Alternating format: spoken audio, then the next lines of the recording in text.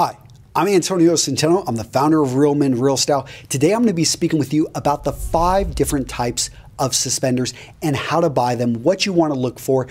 Because if you're out there and you're in the market for suspenders, what you don't want to do is spend money on something that you're not going to wear, that isn't going to fit your needs. So today I'm going to give you a quick overview. This video is in support of my article in which I go into a lot more detail. In addition, we've got an infographic that not only shows you the 5 types, we talk about all the different attachment styles, we give you the different measurements, things you want to look for, the different materials. So go check out the infographic. I think you're going to enjoy it.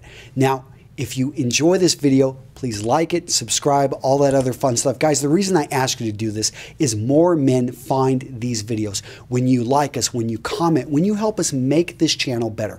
Really appreciate it. Okay, let's dive into it. So type number 1 of suspender, business dress suspenders. This is where most suspenders originated. It was used, and it used to be that all dress slacks, dress trousers, suits, suspenders were normal undergarments. This was the way that you held up your pants.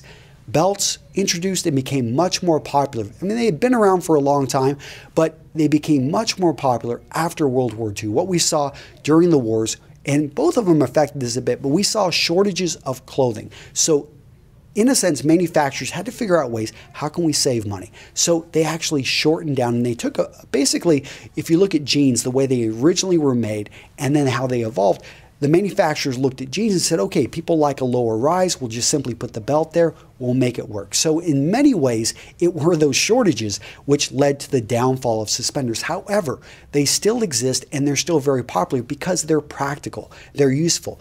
And in menswear, if you've got a little bit bigger of a stomach, if you are a businessman and you're wearing suits and you want something that's actually more comfortable than a restrictive belt that actually is applying tension on your midsection, and you would rather distribute the weight up over around here and look a little bit more fashionable, I would highly recommend you look at business dress suspenders. So business dress suspenders are using the classic Y shape.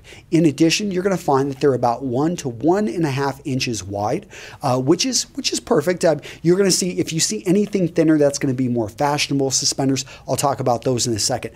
Also, buttons or clips. Clips for usually the lower cost or people that don't wear them all the time and don't want to get their trousers adjusted. Buttons for men that have basically trousers specially made to go with the suspenders. Usually these trousers are going to be a little bit higher and they're going to have buttons sewn into the inside.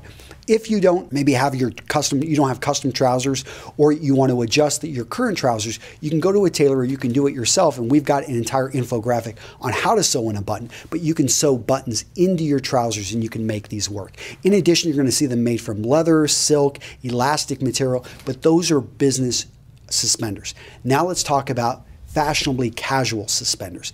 This is going to be something where you're going to see a wide variety of fabrics. So you're going to see elastic, mostly synthetic. They're going to be oftentimes a little bit lower priced than their business cousins. But what you're going to see about the fashion ones, they're going to use brighter colors. They're going to sometimes get a little bit thinner too. You can see them about almost sometimes even just 1/2 inch wide, up to about 1.5 inches. The connections mostly are going to be clips. And the reason being is the men wearing these are usually wearing them because they're going to be going out dancing, or they want to wear it as a fashionable item to attach to clothing they already have. However, you will see occasionally higher end suspender companies selling them, and you can tell usually they're going to use the button if it's a little bit nicer of a pair of suspenders. So that's one way to kind of tell the quality difference. Usually higher quality, not in the case of work suspenders, but in the case of business or fashionably casual or black tie suspenders, you're going to see it's the attachment with the button that's going to be a mark of quality. So that leads me to the 3rd type, which is going to be for black tie. Pretty simple here, usually in white or black. These are serving a functional purpose with black tie clothing. Usually you are going to see, especially if it's custom made, you're going to see the trousers are going to be a bit higher. You're going to see about 1 inch to 1.5 inches in width. They're going to oftentimes be made, especially the higher quality ones, from silk.